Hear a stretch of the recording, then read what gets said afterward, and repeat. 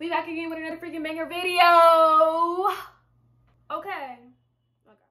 I know you're somewhere. But we back again with another freaking banger video. Ignore the bed. Y'all, I know y'all see that joke. But today I'm going to be showing you how to achieve this, I guess, this hairstyle. Cause I made a video on my TikTok and it got over 100,000 views. So I figured why not make a video for it, and now that I'm looking at it, I don't even like it that much, but yeah. So I'm about to take this out. Okay, y'all, we're back. We had a little bit of technical difficulties. This is pre-stretched hair. I usually do a twist out and I'll just pick it out with the pit, or I'll comb it out with a comb, wide tooth comb, or metal pit.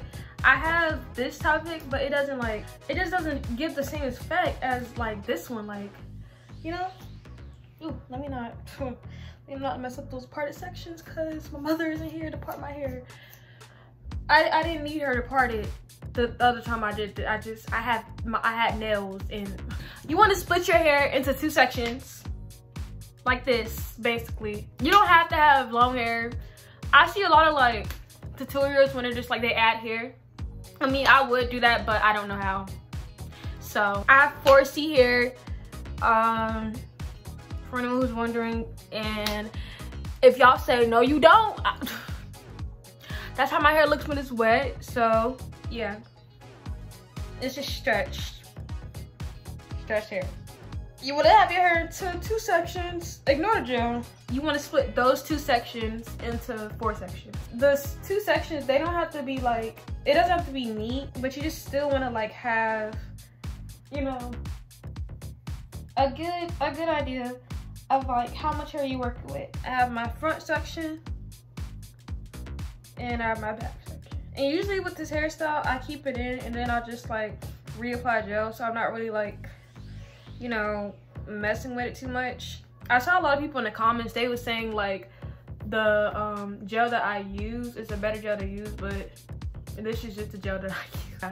I use Gorilla Snot, not Gorilla Glue, Gorilla Snot, okay? So the yellow kind, it's worked for me. It does, well, it hasn't flaked up for me, but I don't know if it would flake up, because I've seen people in the comments on TikTok, they was just like, it'll flake up, use more water based. But I usually put oil on top of it when I like put the gel on it, and then I like slick it down at night. So I haven't really dealt with that. So I'm gonna get a comb. You could also have water. Okay, my little ghetto spray bottle with oil in here. So you can put water on it so it's like not dry. That's what I'm gonna do. Spray a little bit of water, because all my 4C girls, you know, once that water touch your scalp, it's a race against time. Got some water on it. I'm gonna use a hard bristle brush.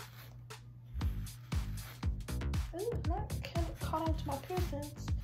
And right now I'm just slicking it. Well, not slicking it. I'm just brushing it until like where I want it to be at. Whew. I'm starting to regret taking this hairstyle out.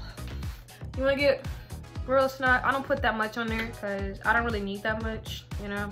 I don't wanna like have it shrink or something. I just get a little bit of it. You could get more. This is just how much I prefer to use. And you just put it on your hair. And then get the rubber band.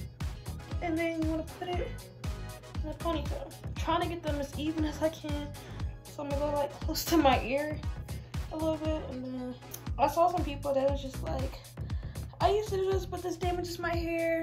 Once again, this is just my way of doing it. You don't have to do it like this. This is just what works best for me. So then I just have a back ponytail right now. So now you want to get this top section, and you know, want to wet it up a little bit. I mostly wet like the top of it. I don't really wet the ends because I don't really need the ends like shrinking. So with the hard bristle brush, I'm just gonna brush it. Ooh, you really need like your arm strength with this one. That's how it looks. Gonna put a little bit of gel in it. And yeah, when I say a little bit, I mean a little bit, because yeah, gonna put it in the palm of my hands. Just gonna rub it on it. I saw this one girl comment, she was just like, yeah, that's not really that slick. I can do another video. This child is slick for me, okay? Cause 4C, that's all I gotta say. Hopefully this rubber band doesn't pop.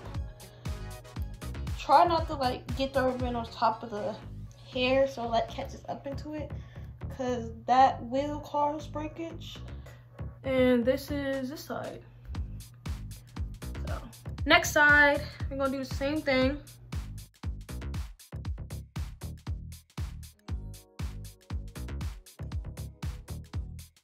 Bottom ponytail is more for like positioning, like where the puff is even gonna be at.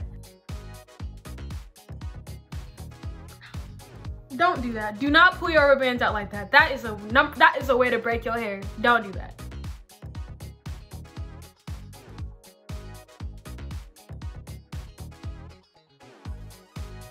But I was caught up in physical attraction. I also saw a lot of people, they was like working other sections. I do know some people that like use like multiple sections and not just 4, but 4 has worked for me so far, so yeah. Ooh, it's not looking good.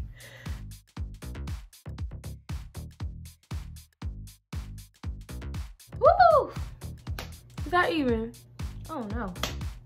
Hold up, y'all. To fix it a little bit. That's the most even it's gonna get for this video. So what I usually do now is I take coconut oil and I put some down on my hands because I don't want my hair to like flake. I put coconut oil on top of my hair, under it, and I like put it on like the ends of the hair.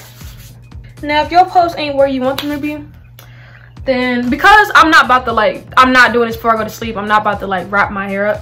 What I usually do to like make my puffs bigger if I don't like the way that they look is I'll literally, this puff right here, I'll like take a section of it and I'll put water and gel on it.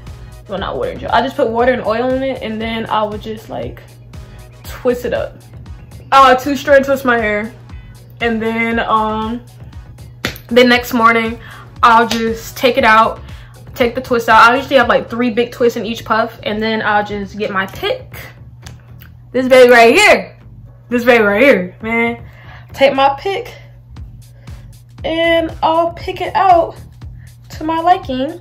And y'all, if y'all notice that one puff is in front of the other, I mean, if y'all notice that one puff is bigger than the other, mind your business.